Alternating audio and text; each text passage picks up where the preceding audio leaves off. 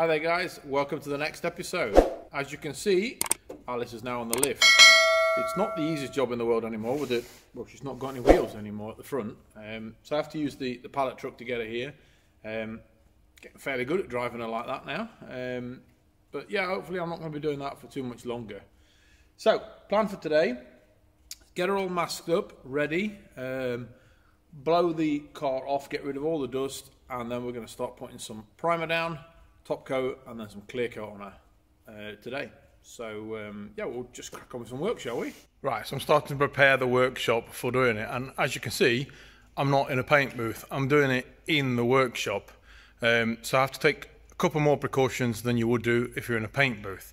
Normally in a paint booth, you'd have the air being sucked either downwards or being sucked upwards, so the dust would go either down or up. Obviously I can't do that in the workshop as such, but up there, way up in the roof, we've got fans blowing the heat downwards, so there is a slight downward pressure already pushing dust downwards.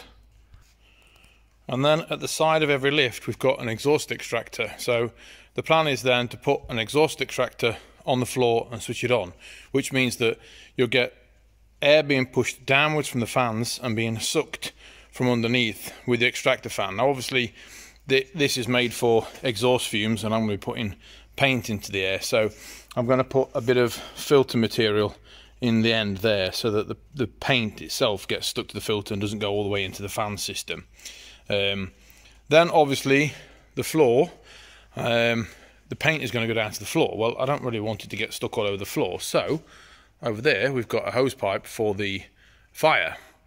So what I'm going to do is use the fire hose there and have water trickling all the way down here, and it'll go all the way across here and it'll go into the drain over there, and that will allow any paint dust that does come down on the floor will get washed away and it'll go into the draining system. And as it's water-based paint, it's fine. So Alice is all the way up there ready. As you can see, she's pretty much ready for paint now. The underside of her is clean and ready to go now. I will be painting to roughly here, this kind of area, probably about there, because that's where the bracket goes for the engine cradle, so roughly about there-ish. Underneath the wheel arches, they won't be done at this moment. They'll be done later with proper body coating. But the engine bay, underneath of the engine bay, and the bonnet up there, as you can see, has been primed, ready. So all I need to now is mask off the gaps that you can see there, and these gaps here where paint will come out. Mask all that off. Mask off the rest of the car, all the wheel arches and the wings and the bonnet and the roof and all the rest of it, and then we're getting ready for paint.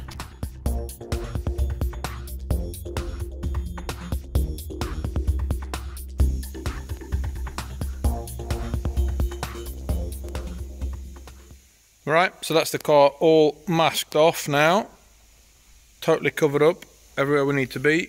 Primer on anywhere that was not covered by the original paint, and all the holes filled in, ready to go. So all we've done now, we've got a hose running here with some water on the floor to collect some of the dust. The extraction fan's there, we're just going to put some filter across that. We'll start off by painting the top side of the car across there and across there, all the tops here and the tops there, across the front here, then we'll lift it up and do all the rest of the underneath. And we're hoping we've got enough paint to do the bonnet. If we don't, then that can be done at a later stage. So let's get some paint out then.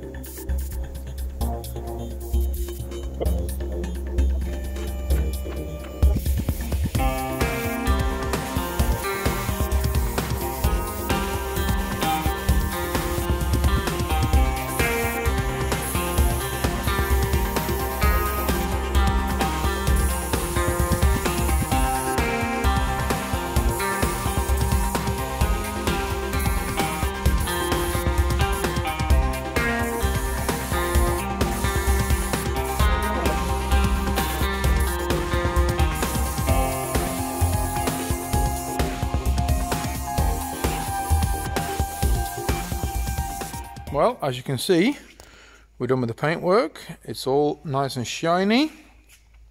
It's not a perfect finish. There's some bits of dust and little things like that, but they can all be polished out later. Other than that, I mean, I'm really happy with the result. This is going to look so nice when it's put back together again.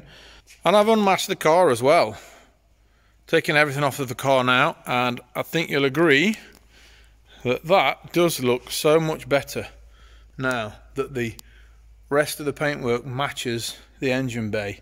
It's going to look so much nicer now when I start putting things like the fan back in and the bonnet switch and that, when it's all nice and shiny in their black paint and stuff. So I'm really looking forward to putting this back together again now. So next week's video will be me putting things back together again. One of the jobs I've got to do, and it'll probably be next week's video, is the steering rack. Needs cleaning, painting, some powder coating has been done to it. The plate for the heater matrix there, I want to powder coat. I think the plates for this, for the bonnet catch and the wiper motor, I'm going to powder coat them. I also want to powder coat the wiper arms as well. So things like that I can take off now and start to powder coat them, put them back together again, and then shortly I'm going to put the engine back in again. I want to say a massive thank you to Philip, who's been with me today. I'll put a link to his Instagram down here. He's been the one that's done the paint for me, and he's done an amazing job. I'm really happy with that. Go and look at his Instagram. You'll see all the other painting. He does some amazing work with fuel tanks on motorbikes. That's his kind of thing. But he's done my car as well for me, so I'm really happy with that. Check his Instagram out and you'll see what amazing work he's done. A lot of candy and flakes and stuff, so really impressive. So again, massive thank you to Philip for that. I'm really impressed, and I'm really happy. Right, so that's it for this episode. I'm going to leave this for about a week now to dry before I start putting anything back together again.